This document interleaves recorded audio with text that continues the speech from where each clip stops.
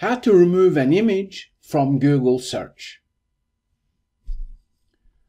As promised, I'm creating updated video tutorials for removing content from Google. Let's imagine we're talking about an image or a photo that you want removed from Google search is published on some external website.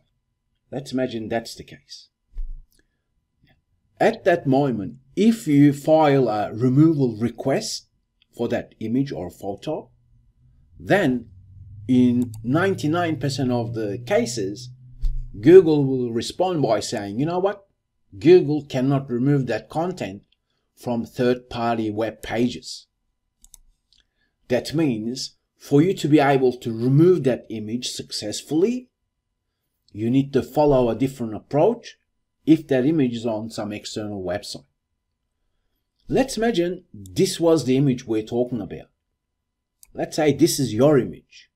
You want that removed from Google. Well, if that image can be found from Google, normal web search, whether it is found from Google image search, the only person who can remove that is actually the website owner. In this scenario, it's me. Because the moment I delete that image from my web page, then next time when Google visits this URL, it's not going to see that image anymore. Thus, it's going to remove it from its results as well. Okay, so always ask this question to yourself. Where is the image hosted? Is it on some external third-party website? If so, you contact the website owner. If the image or photo we're talking about is hosted on servers owned by Google, then if you have no way of contacting the website owner, then you can contact Google for removal requests. Once again, always understand the fact that Google is a business that obeys the law. European citizens have different rights compared to Australian citizens or USA citizens.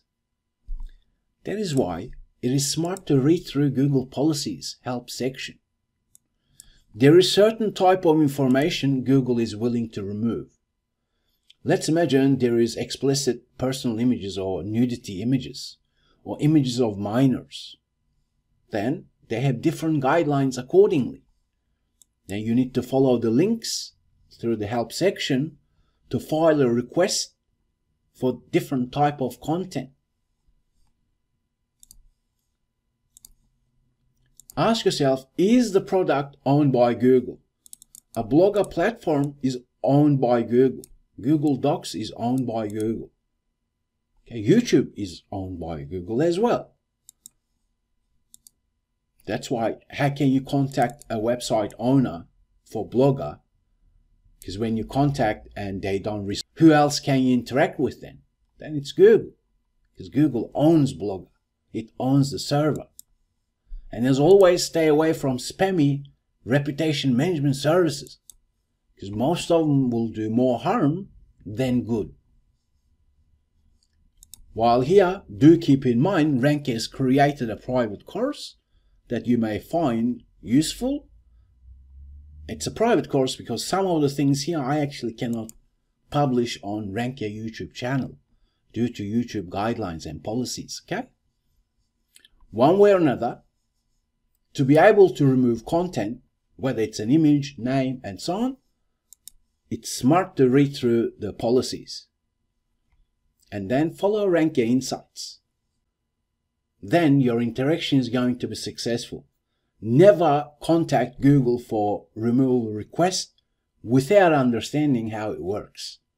Or else each interaction that is negative, as an unsuccessful, creates a challenge in the future, so to speak, okay? Because Google wants you to understand the policy that they have. And if you haven't taken the time to even read it, then that's not smart either. I thank you very much for learning with Rankia.